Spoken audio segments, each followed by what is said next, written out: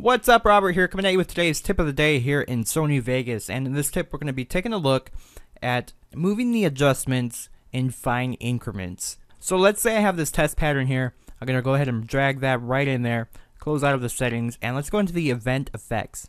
In here, I'm going to quickly add a film grain, click OK, and here we have these settings.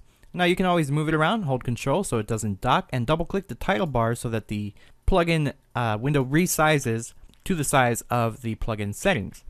Now let's say I want the amount to be 0.5120.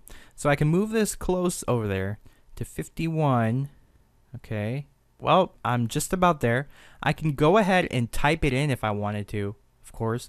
Okay, I'm right there. All I have to do is hold down Control and I can move this in fine increments of 20s. Just like that. So 51, 20. So if you ever need to make really fine adjustments, you don't need to type them in, but you need to make those adjustments, just hold down Control and your mouse will calm down. It'll move nice and slowly. If I let go Control, you can move that crazily, but if I hold down Control, it's nice and calm. So you can get those fine-tune adjustments. So there you have it, today's tip of the day. Thanks for watching.